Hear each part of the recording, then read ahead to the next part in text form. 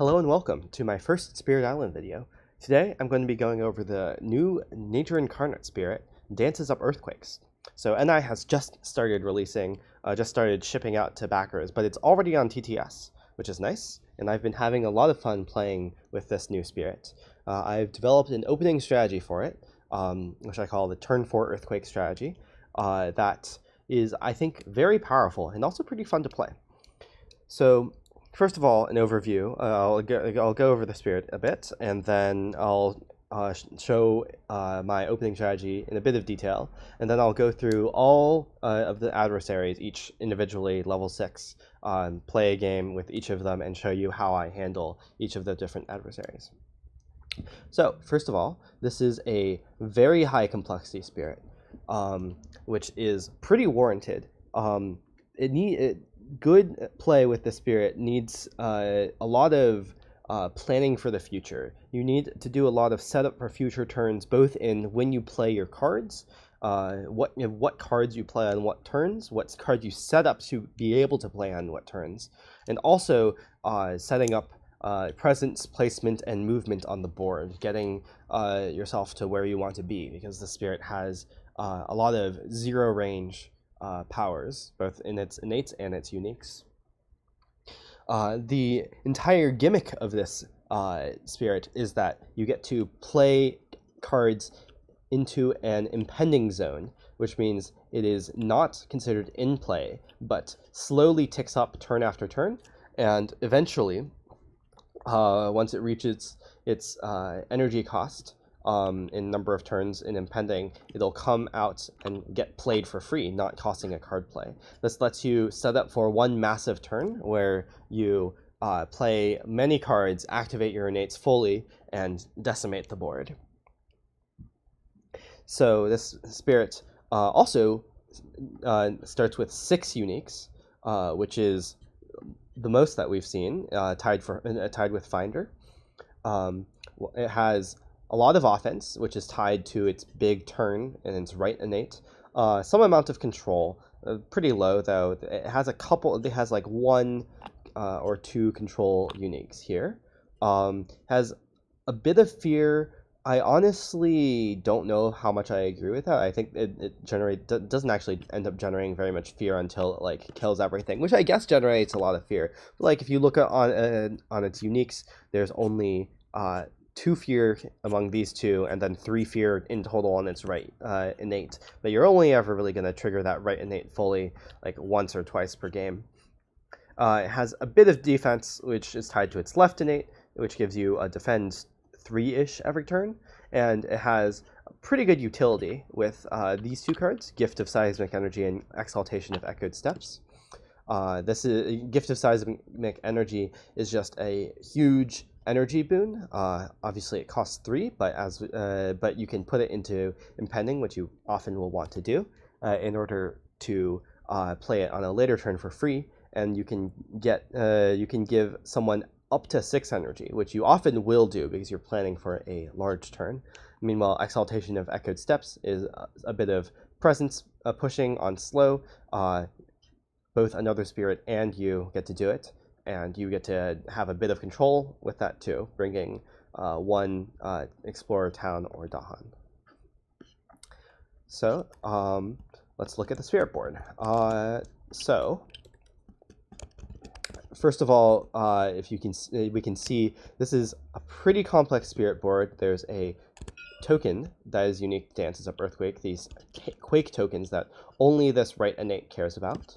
The left innate and some uniques place it. Then we see on these presence tracks, you cap out at 4 plays, but you have 2 spots here in the middle, both on the energy track and on the plays track, that give you +1 play, but only for putting cards into impending. And we have 3 growth options. Each of them do quite a lot of different things. The second one is the most standard, with adding presence and gaining a power card. The first one lets you reclaim and also either place a presence or gain a major power without forgetting. And the third presence placement option lets you place 1 presence and possibly affect how much your impending cards are going to tick up by, along with a reclaim 1. So central to this spirit is the impending mechanic, where as you can see, you can each turn instead of playing a card normally. So normally I would play this card, spending 3 energy to play it, right? To put it into play. But you can, instead of putting it into play directly for this turn, spend a card play in order to put it off to the side with any amount of energy. So let's say I had 4 energy. I can choose to, and let me grab an energy bag here because it'll be useful. I can choose to put it off to the side here in my impending zone, spending any amount of energy. Let's say like I spend 1 energy, put that amount of energy on the card, and then it'll stay there until on a later turn it'll get played for free, not costing a card play. So even though we have only 4 card plays, only 4 real card plays maximum, and only 2 card plays to start, we can consistently hit this right innate fully, which is very important, the 7 card plays, by setting up more cards in our impending zone in order to play for free later. Also, so how this impending works is you can see this symbol here, the like 1 energy on top of like a card with this circle icon. That represents impending cards, and this means you put 1 energy on all impending cards every turn. So how this works mechanically is, let's say one turn I do this. So I don't put additional energy on it this turn, only what I pay exactly. But then next turn, after I do growth, when I get the energy and card plays from my presence track, I will also put an energy on every impending card. So let's say these 2 cards were in impending, this one with 1 energy and this one with 0. Then I would pick my growth. Let's say I pick my reclaim and like gain a major, and then I would gain my energy, and then I would gain 1 energy onto each of these. And then now, since this has 1 energy on it, which is greater than or equal to the amount of energy it costs, I would put it into play for free. And then that doesn't cost a card play. I still have my 4 card plays plus 2 impending, assuming all my tracks are empty. Additionally, this space over here upgrades you from 1 energy a turn on your impending cards to 2 energy per turn on your impending cards. Notably, this is not optional. If you have, for example, this card in your impending with 1 energy on it, and let's like put some presence back on these tracks. So if you select growth 1 and you decide to remove this presence, you then must put 2 energy on this impending card. Whoops. And then that gets to 3, and then so you must play it. All of these are forced. So, wait, how did, okay. I should fix this later. But anyways, so when you can't choose how much energy you put on things during growth. You have to always either put 1 on if only this is uncovered, or put 2 on if this is uncovered. The only way you can affect this is by this growth option. This lets you fudge with the numbers a bit. So again, if we're in this situation, we can pick growth 3, place this presence somewhere, and then we can say, oh, this card, I don't want it to come off of impending yet. I'm going to decrease the amount of energy I put on it by 1. But you can only do this by 1 for 2 different cards, either plus or minus 1. And so I can say, oh, I need to put 2 on, but I've decreased it by 1, so I only put 1 on, and that's fine. It won't come off this turn. Or if like it doesn't have any energy on it yet, but you really want it to come down this turn, you could say, oh, okay, I want to put 3 energy on it, and then it would get played. So that's how impending works. Now let's look at the uniques, or not uniques, innates. So here we have our left innate. This innate will give us quake tokens and defense. The first tier, if you have 1 earth, which will be very easy as all 6 of your uniques have an earth on them, as well as 1 on this track down here, but that one is kind of far off. So it cares if you at least have 1 card in impending. Then you get to add a quake token in one of your lands. So essentially 0 range. So this is again what I was talking about earlier. You need to be exactly where you want to be. You need to position yourself very well. And then the second tier, Moon plus Earth. In one of your lands, you defend 1 per impending card. So again, this is max 3. So if you have at least 3 impending cards, you'll get a defend 3 in a land, which is pretty useful. That lines up well against Explore a Town into most adversaries. It has a hard time against Habsburg, but other than that, like, it works against Sweden and it works against Russia. The main extra damage adversaries. So yeah, the defend 3 can help you stay alive. And then the next 2 tiers are just those 2 tiers again, except with more element requirements, and this one requires 3 impending. So 3 impending cards is really the magic number where if you have 3, then you and enough elements, you can fully activate your innate for full value, which is 2 quick tokens each in your lands, and 2 defend 3s each in your lands. And notably, these can all go on the same land, all go in different lands, any combination. Then the right innate here is what we use to win the game. So and how we use Quake tokens. None of our uniques do anything with Quake tokens except placing them or moving them. The right innate is the only payoff we have. So if we get 2 fire, 3 earth, and 3 cards played. So this doesn't count impending cards. So if I have like this here and these 2 in play, for example, I only have 2 cards played. I won't be hitting this innate. I think currently TTS doesn't properly capture this. Yeah, it's not programmed to detect that you only have 2 cards in play. So you'll have to watch out for that. But it's very important to count the number of cards in play here. So as long as you have 2 fire, 3 earth, 3 cards in play, you get to, at range 0, deal 2 damage per Quake tokens to buildings only. So like if you have 2 Quake tokens, you could kill 2 towns or like 1 city. If you have 1 Quake token, you can just kill a town, which isn't very exciting. Next, if you get to 1 more fire, 1 more earth, and 2 more cards played, then you get 1 fear, and then in any number of lands with Quake tokens, you do 2 damage per Quake token to buildings only, then remove 1 Quake token. So basically you're getting the first tier, except on every single land, or as many as you want, with Quake tokens. And then after that, you remove a bunch of Quake tokens, 1 from each land affected. This notably, you can also choose the land that you chose for the first tier. So you can do 2, for example, if you have a land with 2 Quake tokens and then a land with 1 Quake token, and let's say you're on this land, you can say, okay, this land will get 4 damage to buildings, and then this land will get 4 damage to buildings, and this land will get 2 damage to buildings, and then you remove 1 Quake token from each. And then finally, the last tier, which truly starts to actually decimate the board, is 1 more fire, 1 more earth again, and 7 cards played. That is a lot of cards. Notably, we cap out at 4, so to reach these 5 cards and 7 cards thresholds, we will need to have cards come off impending, or possibly have some like fractured or spur nonsense going on.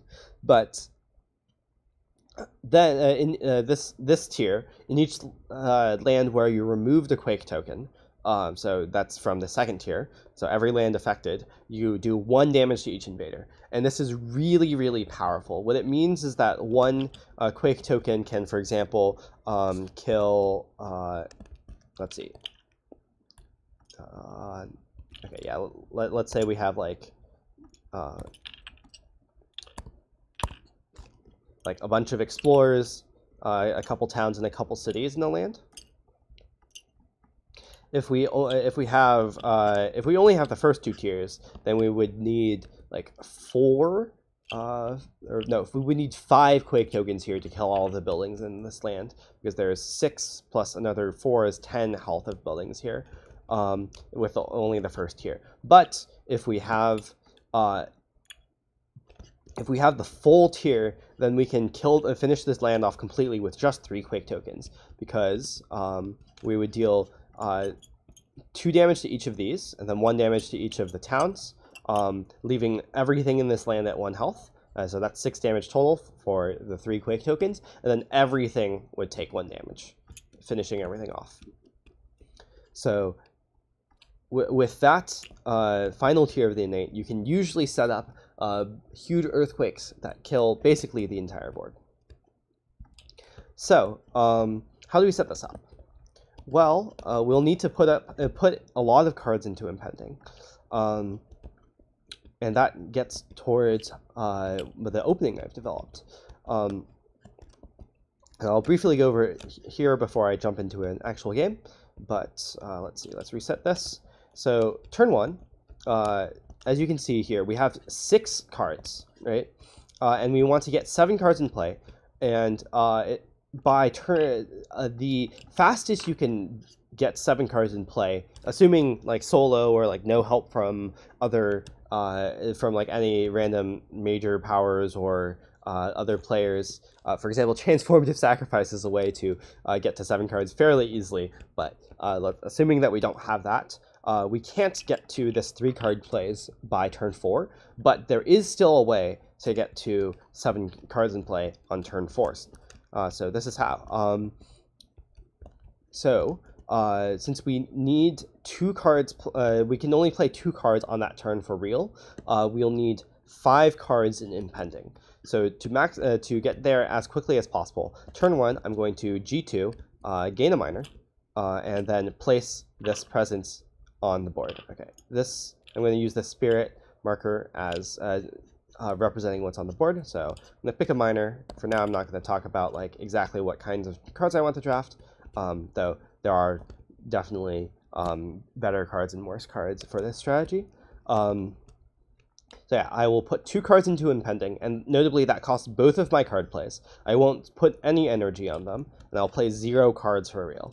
So it might seem strange to not want to activate my left innate to add quake tokens, because like the whole thing I'm setting up for is a big earthquake, but I need to put 2 cards into impending one of the early turns, skipping card plays, and turn 1 is the best turn to do that because that's when you don't have any defense. It also lines up very well with these 2 uniques that both cost 3. If you put them into impending here, they'll get 1 energy on turn 2, 2nd energy on turn 3, and turn 4, they get the 3rd energy and come off impending straight into play. So these are very well timed to put both into impending on turn 1. So I'll get to place a presence, I'll get to move a presence, and I'll get to do nothing else this turn. Nothing in fast, nothing in slow, just pass the turn. Okay, then turn 2, I will again gain a minor power card. Again, I'll just pick one random one of these.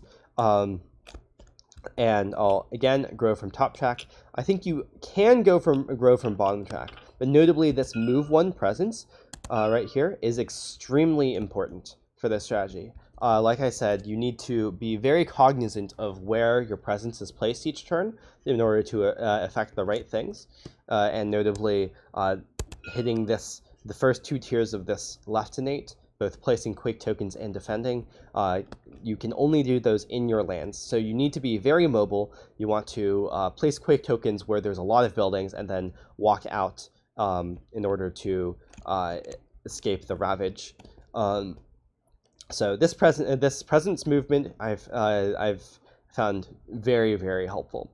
And then I also want to rush down to this +1 play very quick, so I can get the requisite 5 cards in my impending zone.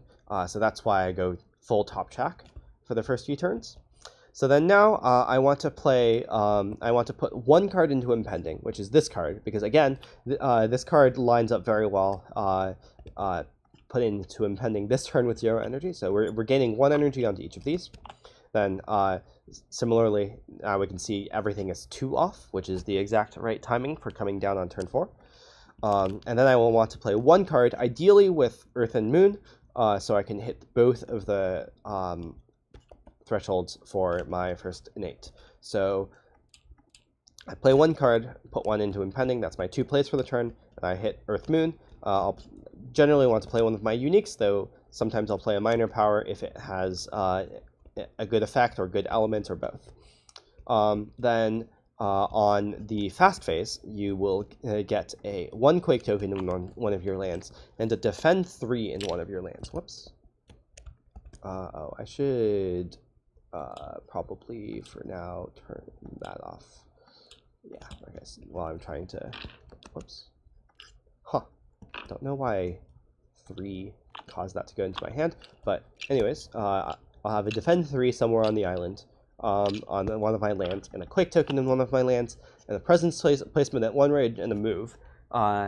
Then I will also, with this card, since I have 1 card in play and 3 cards in pending, I get the full effect, which is 1 fear, and add another quake token. So I now have 2 quake tokens.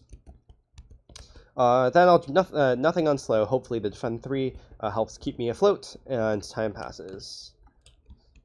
Then next turn, this is turn 3. I will gain a major this time, for getting this card. Whichever card I played on turn 1 doesn't have to be this card exactly. Notably, I will want to play this either turn 2 or turn 3 because it adds a quake token, and turn 4 it doesn't add a quake token because I'm going to have 7 cards in play, so I will not have at least as many impending cards as power cards in play. Anyway, so I'll want to gain that major for getting whichever card I played on turn 1. Then I'll place from top track again to get this extra card play, which is very important. Then all of these will tick up by 1, so now I'm at 2, 2, and 1 on these. All of them are 1 off, set to come off of impending next turn. And then I will again play a card and put 2 cards into impending. Notably, this time, so if I put a minor into impending, since all minors cost 0 or 1, it'll come off next turn for sure. And if I put a major into impending, I want to pay energy such that it is x minus 1, where x is its cost, so that it's going to come off next turn. X minus 1 energy. Alternatively, I can play the major this turn and put another minor or unique into impending. I could also put another unique into impending. It all depends on what the board looks like. But this is generally what I'll want to do, because this major is going to be very easily thresholded, as we'll see. So with that done, I'll get another quake token and another defend 3. And again, I'll have a presence placement and a presence movement. And hopefully that should still keep me afloat a bit. This opening does tend to take a lot of light to scale in order to reach the turn 4 cool earthquake. But because you only get to play 1 card each turn, and it's likely not going to be very impactful for the first 3 turns, or 0 cards even on turn 1. Yeah, so then I'll do whatever this card does on slow, and then time passes. So this is the cool turn. I will again take G2. I will gain a major. Take whatever. Probably not actually that card if I'm playing a real game. Then I'll gain 1 energy on each of these, which will cause all of them to go into impending. Notably, sometimes if this major here is too expensive, I try to take cheap effective majors, but if there's none available, I might need to take an expensive one. If that's the case, then you can take G3 here instead of a G2. So ideally, you want to gain a major and forget this and be able to play 2 majors this turn. But sometimes instead of gaining this major, you will just reclaim and have this unique or minor available instead, if this major takes too much energy. This also lets you have it be x minus 2, because you can add an additional energy to it if you can't fit it in your, if you can't have x minus 1 be less than or equal to 3. So if you get a 5 cost, you can still put it into impending. You just need to click this growth option instead. So this turn, all of these will come off of impending. So we will have 5 cards in play. Then we will play 2 more cards per turn, and then put 1 card into impending. So what this will let us do, and I can't click pay because I put these into play, but I will only have to pay 0 plus whatever this major costs.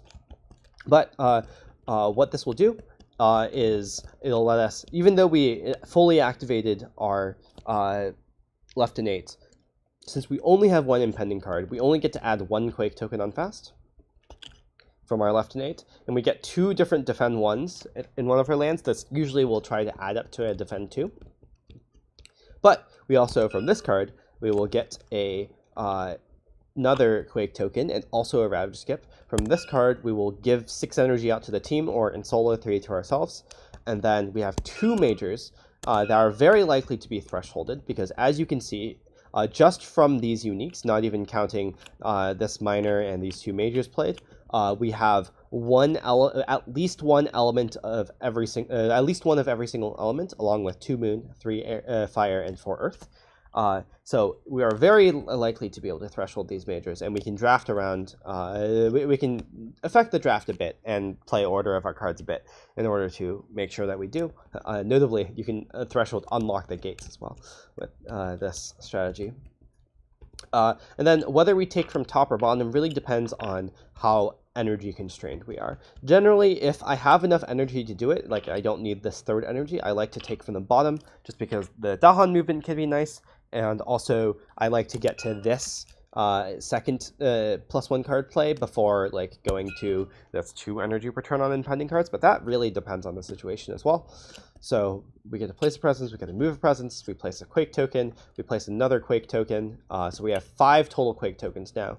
And then on slow, we get to fully activate our innate as long as we have 1 fire and 1 earth. It's very important that within these drafted cards, we have at least 1 fire and at least 1 earth, so that we can activate this innate. And then this innate should decimate everything. So that's basically the opening. After this, usually there's at most a few stragglers left on board. Against England 6, the game will go on a lot longer, but most other adversaries will just completely die to this opening on turn 4, as long as you can survive. So now let's get into some games.